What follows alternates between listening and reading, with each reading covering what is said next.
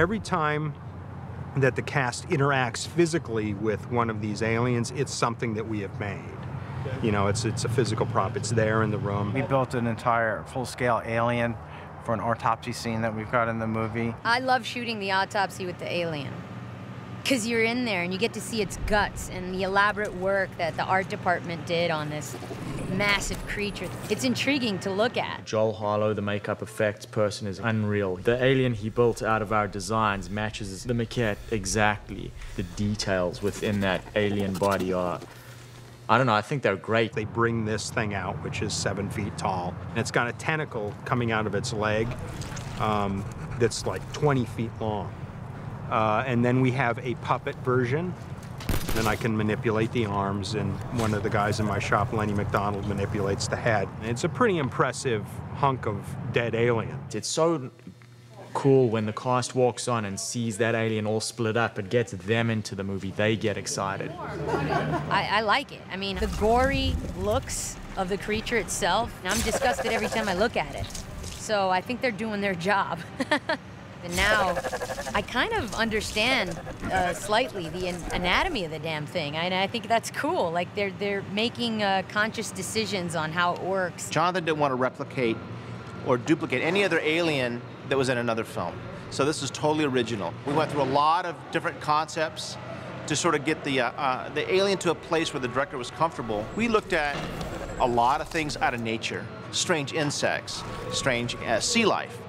Or weird robotic devices. So we combined all those to come up with the alien design. You know, from that point, we broke it down and started building the skins and, you know, casting parts. What would be metal? What would be, you know, silicone? What would be skin? What would be bone? And going through different phases of the process as far as painting and materials go. And then when Jonathan came into the shop, he was like, oh yes, there it is. You know, that's my creation. That's my monster, you know.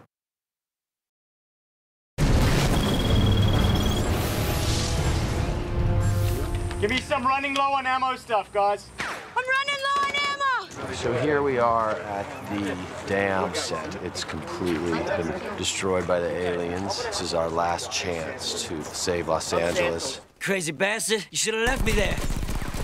What happens is they're able to actually go back into the battle zone and disable this command and control center, which controls the aliens' air force.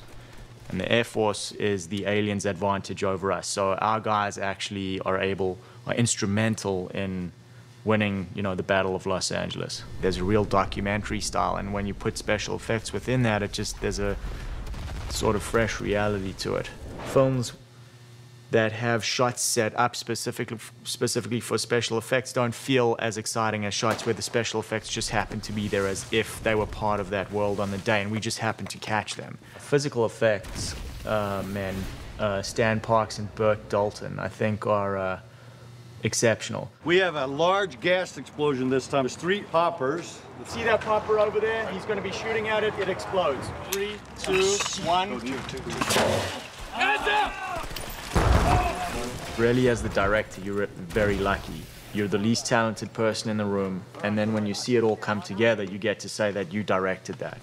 And all you did was give people a couple of ideas, they ran with it and put it together. Take out that drone! Fire!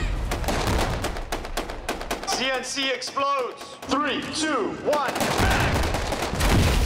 The 5-gallon explosion would kind of an omni-gerbs flying up 80 to 100 feet in the sky. All I ask is watch for fallout. In gerbs, it's a sparking mass that flies up. It's ignited by a lifter and by the gas, and it's going to go 80 to 100 feet. It's like the ship crashed, blew up, skidded all the way over the set.